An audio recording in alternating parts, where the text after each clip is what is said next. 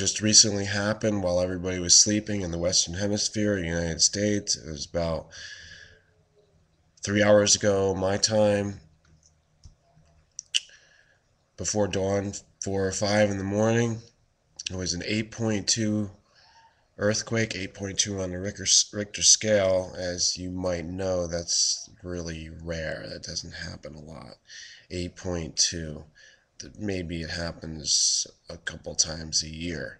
And yesterday I just experienced a 4.3 in my area of the world on the eastern rim of the Pacific. Now this is over towards the western rim of the Pacific, on the other side of the Ring of Fire, and it's actually the Indian Ocean, close to Indonesia, and the island is Sumatra. And this is near the same earthquake that caused a huge tsunami a couple years ago. And that hit Indonesia, it hit Thailand, it hit Bangladesh. So news reports haven't come out yet. I just did a search on Google. I just was looking in various other places.